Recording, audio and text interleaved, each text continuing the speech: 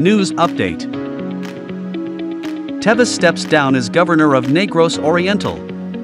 Pride Henry Teves voluntarily relinquished his post as Governor of Negros Oriental shortly before 5 p.m. Tuesday, October 11, 2022, after days of being locked in a battle over the governorship with duly elected Governor Roel Degamo.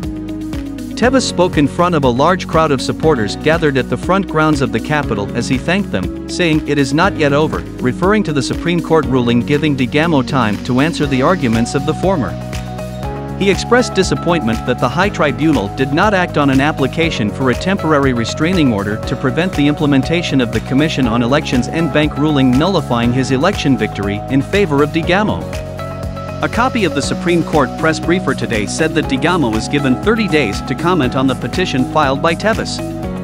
The former governor, who won in the May 9 elections but whose election victory was overturned following the transfer of votes of nuisance candidate Ruel Degamo to Roel Degamo, had insisted on staying on at the capital in the past days.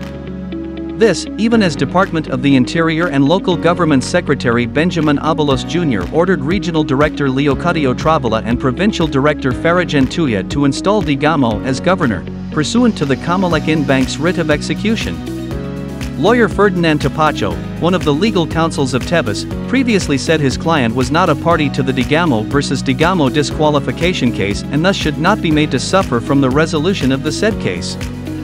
He added that Degamo has a pending case since he already ran for the gubernatorial post 4 times instead of 3 as provided by law.